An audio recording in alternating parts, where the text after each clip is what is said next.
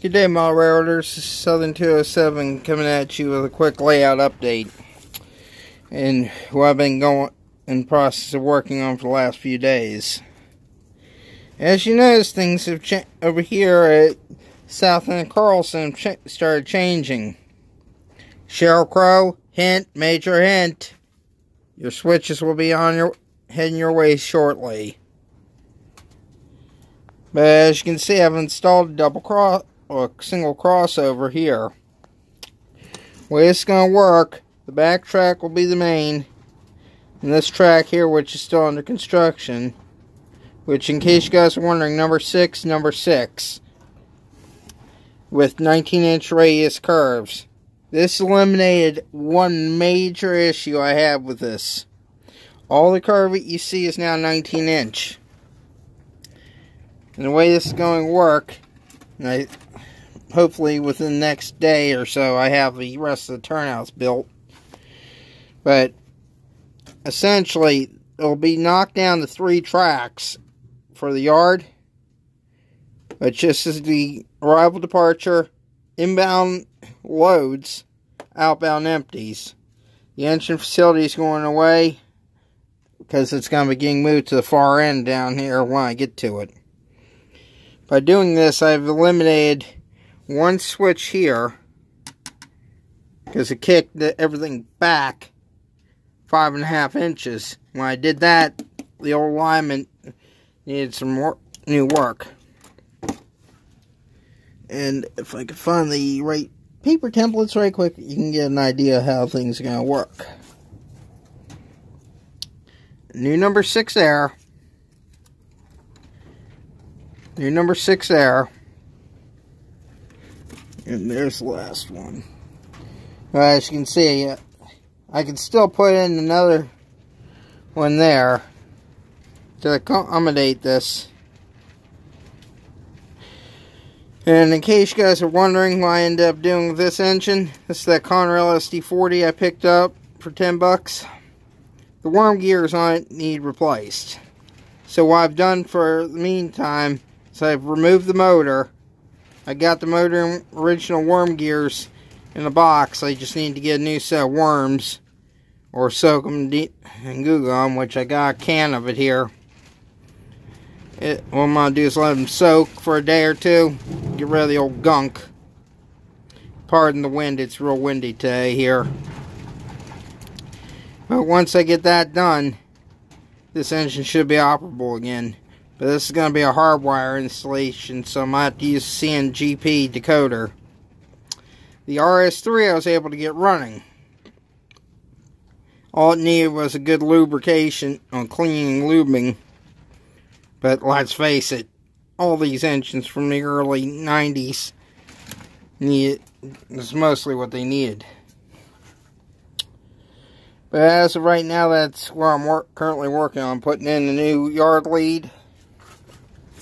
Which, the yard lead, the plan is for it to parallel the main back through into the tunnel, but not come out the other side. It's going to stop a little shy. That way I got a nice long yard lead for switching, as well as building the local to go out in and out of this yard. Next major thing I've also been working on, and you might have noticed this throughout the earlier in the video, started putting in fascia along here. This section's been up for a while, but next section I gotta do is right there. And that's next on the list. Which, also, both of these crossovers will be torus controlled or powered, as well as dispatcher controlled. That way, when I do go into that mode, which I got the tablet is what that was for, because that also says JMRI. So it's going to kill 2 birds with 1 stone. I'll have JMRI out here. Which, for those of you who don't know, are new to my channel, please hit the like and subscribe button. And ring the bell. But JMRI stands for Java Model Railroad Interface. That's what all it means. And they It's a non-profit group that just to make the current programming easier. In my situation, I had to use a PR3, which they're now up to a PR4, but until probably next couple days, depending on when Digitrax receives their container or ship of components for their boards, we're going to be having a Digitrax drought, guys, because of the hurricane that hit him way back in October. So we got that to look forward to. At least I know TCS has got good components, and if worse comes to worse, I got an Arduino. The only thing I'd have to buy is a motor shield, which is on the cheap side. And I can go DCC++, which will also allow me to use Digitrax components I currently have also. So there's that option. And now for a couple quick shout outs. As far as anyone new to my channel, go check out BNSF6951's Friday night live streams, which are at 8 o'clock every Friday night. Sparky 107 every Wednesday at 7. Hot Rod Rodney, he does a live stream every Thursday night at 7 also. I occasionally stream, but right now I got so much going on my plate right now, it's not even funny, as you can see. I'm in the process of doing scenery and a whole bunch of other stuff right now. Plus, I'm also working on a shed right now. I'm helping my brother enclose. So, got a lot on my plate right now. There again, if I didn't have a lot on my plate, I didn't know what to do. But hopefully in the next day or two, I get back hardcore into the rock work and plaster work on this. Which I'll probably be doing another batch of how I do rocks here. Which, as you can see, I've already got the initial layer up to that point done. I still got this area to finish in once I get the fascia along here. Which, for those of you who are wondering what in the world this thing is, you always see it in my videos. This is a digital voltmeter that ties into the circuit. This way you can check your voltage and amperage that's coming out of your power supply. They range from around 20 bucks, and of course, China, USA. Which, this is a 10 amp model, and the input voltage is anywhere from 5 volt all the way up,